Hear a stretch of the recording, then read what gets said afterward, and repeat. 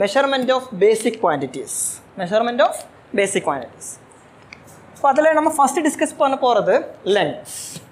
ஏன்னா நம்ம நார்மலா நம்ம கிளாஸ்ல எல்லாம் யூஸ் பண்ண கூடியது ஸ்கேல் தான். அப்ப நம்ம ஃபர்ஸ்ட் நமக்கு மெஷர் பண்ண கூடியது என்ன? லெந்த் எடுக்கலாம்.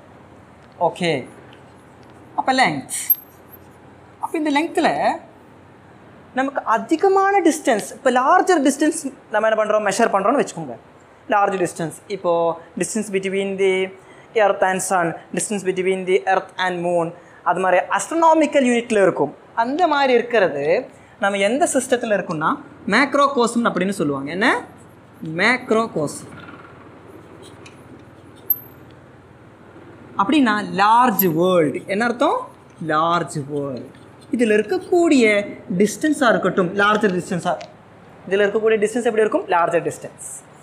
அப்போ இதில் இருக்கக்கூடிய சைஸ் ஆஃப் த பார்ட்டிகுலர் லார்ஜராக இருக்கும், பெரியதாக இருக்கும். ஓகே, அப்போ தான் நம்ம மேக்ரோகாஸ்ம். மேக்ரோகாஸ்டில் தான் என்ன இருக்கும்? நமக்கு லார்ஜர் டிஸ்டன்ஸ். அப்போ அதே மாதிரியே ஸ்மாலராக இருக்கக்கூடிய டிஸ்டன்ஸு என்ன?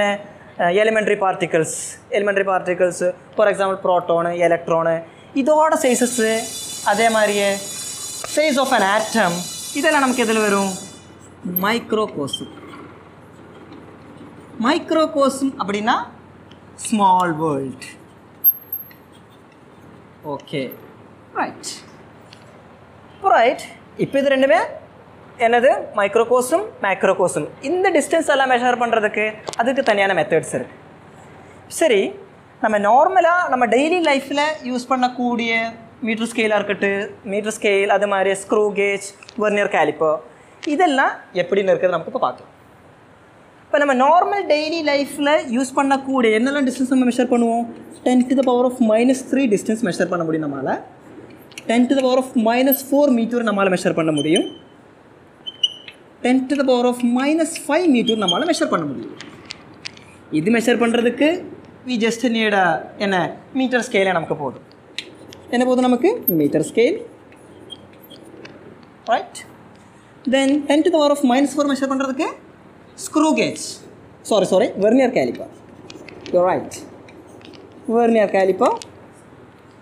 அடுத்து 10⁻⁻5 ஆர்டரில் இருக்கிறது மெஷர் பண்ணுறதுக்கு ஸ்க்ரூ கேஜ். ஓகே, ரைட், புரிஞ்சா? அப்போது நமக்கு இந்த ஆர்டரில் இருக்கிறதுல நமக்கு நார்மலாக இருக்கிறது மெஷர் பண்ணலாம். அது மாதிரி இன்னும் அதை விட சின்னதாக இருக்கிறது மெஷர் பண்ணுறதுக்கு நம்ம மைக்ரோஸ்கோப், அது மாதிரி இருக்கிற டிவைசஸ் சைஸ் எல்லாம் மெஷர் பண்ணுறதுக்கு நம்ம அப்படி போயிடுவோம். ஓகே, பாருங்கள், ஃபஸ்ட் நம்ம மீட்டர் ஸ்கேலே பார்க்கலாம். இப்போ மீட்டர் ஸ்கேலில் என்ன 10⁻³ மீட்டர்னு சொல்கிறது? 1 mm. அது நமக்கு தெரியக்கூடிய விஷயம். அப்படின்னு என்ன 1 mm சொல்கிறது? என்ன 0.1 சென்டிமீட்டர் தானே 1 mm. அதுக்கு ரீசன் உங்களுக்கு தெரியும். 0.1 × 10⁻⁻2 மீட்டர். அப்போ நம்ம எப்படி எழுதலாம்? இந்த 0 அங்கே கொண்டு போனீங்கன்னா 1 × 10⁻⁻3 மீட்டர், இல்லைனா 1 mm. Before going to the class நீங்கள் என்ன படிச்சிருக்கணும்? எம்எம்னு சொன்ன என்ன? 10⁻⁻3 மீட்டர். சென்டிமீட்டர் அப்படின்னு என்ன? 10⁻⁻2 மீட்டர். மைக்ரோமீட்டர்னு என்ன? 10⁻⁻6 மீட்டர். அது மாதிரி என்ன வேறு என்ன சொல்லலாம்? நமக்கு டெசி மீட்டர்னு சொன்ன என்ன? 10⁻⁻1 மீட்டர். புக்கில் உங்களுக்கு ஒரு ஆர்டர் ஃபுல்லாகவே கொடுத்துருப்பான். வேறு நமக்கு இருக்குது, நமக்கு தெரியக்கூடாது சென்டிமீட்டர், மில்லிமீட்டர், கிலோமீட்டர். கிலோமீட்டர் என்ன? 10⁻+3 மீட்டர். இதெல்லாம் தெரிஞ்சிருக்கணும். ஓகே, இப்போ நம்ம நார்மல் ஸ்கேலில் ரொம்ப கம்மியான டிஸ்டன்ஸ் நமக்கு எவ்வளோ மெஷர் பண்ண முடியும்? 0.1 சென்டிமீட்டர். அப்படின்னா சென்டின்னு சொன்னால் 10⁻². அப்போ நமக்கு எப்படி எழுதலாம்? ரீஅரேஞ்ச் பண்ணும்போது 1 மில்லிமீட்டர் அப்படின்னு எழுதலாம். சரி, 1 மில்லிமீட்டர் டு 1 மீட்டர் வரை நமக்கு மெஷர் பண்ணுறதுக்கு we can use what? Metre scale. 1 மீட்டர்னு சொன்னால் 100 சென்டிமீட்டர். Okay, right. நெக்ஸ்ட் நமக்கு என்ன இருக்குது? Vernier calliper. அது மாதிரி நெக்ஸ்ட் அதுக்கு அடுத்து நமக்கு என்ன இருக்குது? Screw gauge. இப்போ ரொம்ப ஸ்மாலராக இருக்கிறது மெஷர் பண்ணுறதுக்கு என்ன? இந்த ஆர்டர் ஆஃப் 10⁻⁻5 மீட்டரில் இருக்கிறது மெஷர் பண்ணுறதுக்கு நமக்கு என்ன வேணும்? Screw gauge. அப்போ இந்த ஸ்க்ரூ கேஜை பேஸ் பண்ணியும் வெர்னியர் கேலிப்பரை பேஸ் பண்ணி நமக்கு என்ன வரும்? ப்ராப்ளம்ஸ் வருது, அடிக்கடி வரும். ஓகே, அப்போ பாருங்கள் எப்படி அது போடலான்னு இருக்கிறது. ஸ்க்ரூ கேஜ் எப்படி இருக்கும்? யூ ஷேப்பில் இருக்குமா? யூ ஷேப்பில் இருக்கும். அதில் என்ன இருக்கும் ஒரு பிச் ஸ்கேல் கனெக்டடாக இருக்கும் ரைட் அந்த பிச் ஸ்கேலுக்கு மேலே நமக்கு என்ன இருக்கும் ஒரு சர்க்குலர் ஸ்கேல் இருக்கும் ரைட் ஓகே இப்படி தான் நமக்கு இருக்கும் இந்த இடத்துல நம்ம என்ன பண்ணுவோம் இதை ரொட்டேட் பண்ணும்போது வாட் ஹேப்பன் இந்த இடத்துல நம்ம ரொட்டேட் பண்ணுவோம் ரொட்டேட் பண்ணும்போது இந்த ஹெட் ஸ்கேல் இந்த சர்க்குலர் ஸ்கேல் ரொட்டேட் ஆகும் ப்ளஸ் இந்த ஸ்க்ரூ இருக்குல்ல இது முன்னாடி வந்துட்டு இருக்கும் ஓகே அப்படியே வந்துட்டீங்க நீங்கள் என்ன வச்சுருக்கீங்களோ அது அப்படியே என்ன பண்ணும் இது அப்படியே மூவ் ஆகி வந்துட்டு டைட் பண்ணும் அப்படி டைட் ஆகும்போது அதில் என்ன ரீடிங் காட்டுதோ அதை உங்களுக்கு என்ன பண்ணலாம் நோட் பண்ணலாம் இப்போ நம்ம எப்படி நோட் பண்ணுவோம் பிஎஸ்ஆர் ப்ளஸ் பிஎஸ்ஆர் இருக்கும் ப்ளஸ் எப்படி சர்க்குலர் ஸ்கேல் தானே head scale HSC into LC அது மாதிரி அது கூட என்ன ஆட் பண்ணுவோம் this value plus R minus ஜெட்சி into LC இப்படி தான் நீங்கள் போடுவீங்க நீங்கள் 10th படிச்சிருப்பீங்க இது ஹெட் ஸ்கேல் இது ஹெச்எஸ்ஆராக மாற்றணும்னா லீஸ்ட் கவுண்டால் மல்டிப்ளை பண்ணணும் என்ன லீஸ்ட் கவுண்ட் சொல்கிறேன் நடத்துகிறேன் ஜெட்சினா 0 கரெக்ஷன் ஏன்னா அதில் எரர்ஸ் இருக்கும்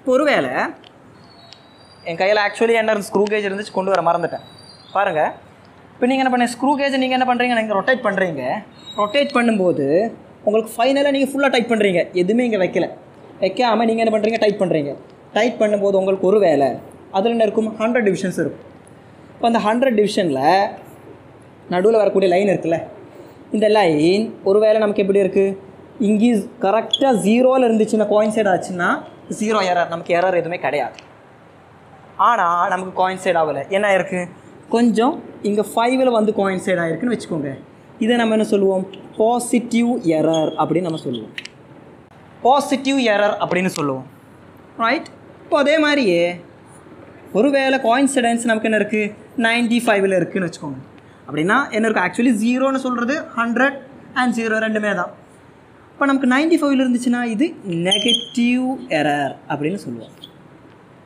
இப்போ நீங்கள் நெகட்டிவ் எரராக இருந்துச்சுன்னு வச்சுக்கோங்க 0 கரெக்ஷன் பாசிட்டிவில் எடுத்துருக்கணும் பாசிட்டிவ் எரராக இருக்குன்னு வச்சுக்கோங்க 0 கரெக்ஷன் நெகட்டிவில் எடுத்துருக்கணும் எனக்கு 95 வந்துட்டு நமக்கு என்ன இருக்குது எக்ஸ்ட்ரா ஆட் ஆகிருக்கு நமக்கு அப்படின்னு தள்ளி வந்திருக்கு அப்போ அதனால் நம்ம என்ன பண்ணியிருக்கணும் இந்த இடத்துல பாசிட்டிவ் +5 ஆட் பண்ணியிருக்கணும் இந்த இடத்துல என்ன பண்ணியிருக்கணும் -5 பண்ணியிருக்கணும் புரிஞ்சா அதை பார்த்துக்கோங்க ஓகே ரைட் இப்போ நமக்கு தெரிய வேண்டியது என்ன லீஸ்ட் கவுண்ட் ரொம்ப இம்பார்ட்டன்ட் ஆனது லீஸ்ட் கவுண்ட் பேஸ் பண்ணி தான் நமக்கு பிரச்சனையே வரும் லீஸ்ட் கவுண்ட்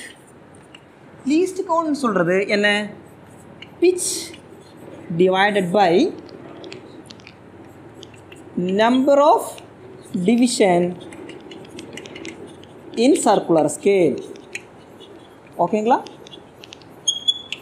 சர்க்குலர் ஸ்கேல் எவ்வளோ டிவிஷன்ஸ் கொடுத்துருக்காங்க கொஸ்டினில் 50 டிவிஷன் சொல்லியிருக்கானா 50 போடுங்க 100 டிவிஷன் சொல்லியிருக்கானா 100 போடுங்க பிச்சுன்னு என்ன பிச்சுக்கு வேற ஒரு ஃபார்முலா கூட இருக்குது பிச் அப்படின்னு சொல்கிறது என்ன பிச்சுன்னு சொல்கிறது distance moved by the screw distance moved by the screw divided by number of rotation. Okay, இந்த இடத்துல என்ன வரும் number of rotation.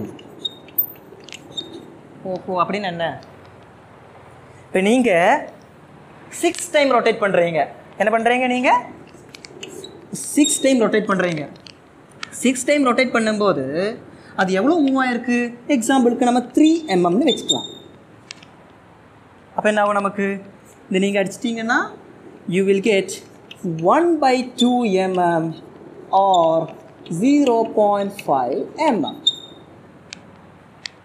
புரிஞ்சா அப்போ பிச் கண்டுபிடிக்கிறதுக்கான மெத்தடு தான் பிச்சை வச்சு தான் நம்ம என்ன கண்டுபிடிக்கணும் லீஸ்ட் கவுண்டை கண்டுபிடிக்கணும் அப்போ லீஸ்ட் கவுண்டுக்கு நம்ம சொல்லியிருந்தோம் எப்படி pitch divided by number of division in circular scale இப்போ எக்ஸாம்பிளுக்கு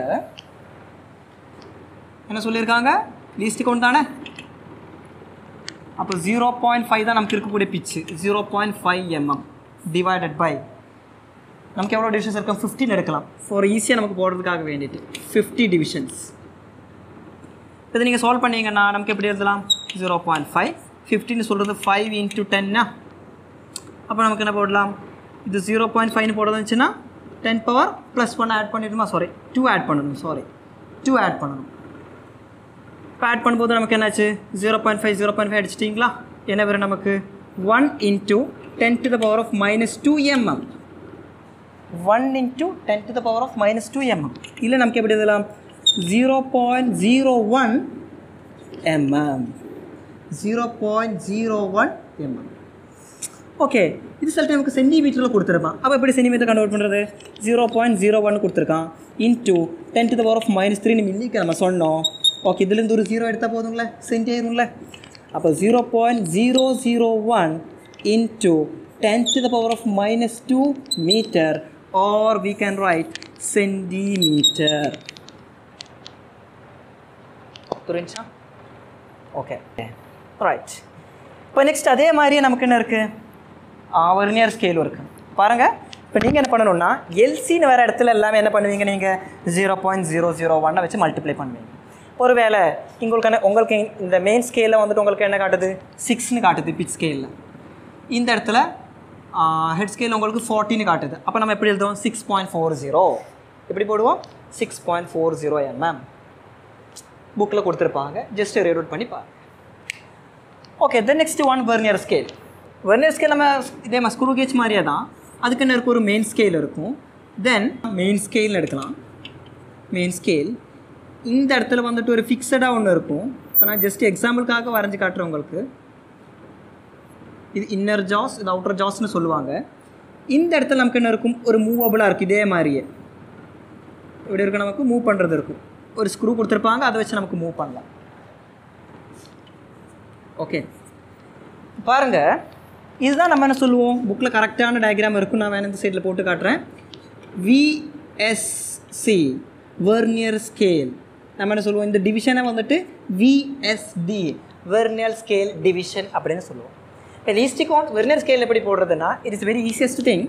எப்படி போடலாம், least count least value in MSc main scale reading. Least value in MSR என்ன வரும் 1 MSR. அவ்வளோ ரொம்ப கம்மியான வேல்யூ. ஃபார் எக்ஸாம்பிள் 1 mm எடுக்கலாமா, 1 mm எக்ஸாம்பிளுக்காக சொல்கிறேன். இப்போ வெர்னியர் ஸ்கேலில் number of division in vernier scale. இப்போ least value in main scale divide by number of division in vernier scale division, sorry number of division vernier scale எவ்வளோ வரும்? இப்போ எக்ஸாம்பிளுக்கு 10ன்னு எடுத்தோமா. Okay, என்ன least value in main scale divided by number of division in vernier scale. Okay, number of division for VSD. But 10 1 mm divided by 10 என்ன 0.1 mm. இல்லை நமக்கு எப்படி எழுதலாம் 0.01 centimeter. புரிஞ்சா? இப்போ தான் screw gauge and vernier scale. Okay, இந்த distance எல்லாம் நமக்கு ஈஸியாக எதில் மெஷர் பண்ண முடியும், நமக்கு தெரியக்கூடிய இன்ஸ்ட்ருமெண்ட் யூஸ் பண்ணிட்டு நமக்கு மெஷர் பண்ணலாம். ஓகே, இன்னும் நமக்கு என்ன இருக்குது, லார்ஜர் டிஸ்டன்சஸ் இருக்குது. அது போகலாமா?